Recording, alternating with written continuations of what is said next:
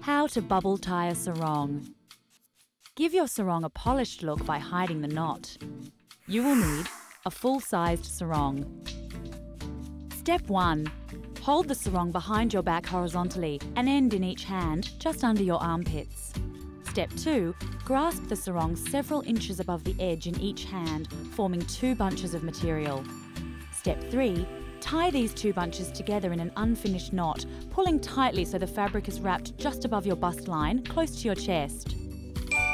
You can also tie the sarong around your waist as a skirt. Step 4. Take one of the short, free-flowing corners and pull it beneath, up and over the unfinished knot. Smooth out the material that is now dangling over.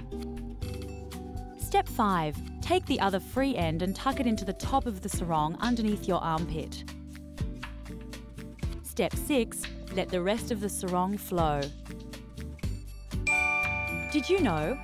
The sarongs that actress Dorothy Lamour wore in her famous road trip movies with Bob Hope and Bing Crosby were all auctioned off for charity.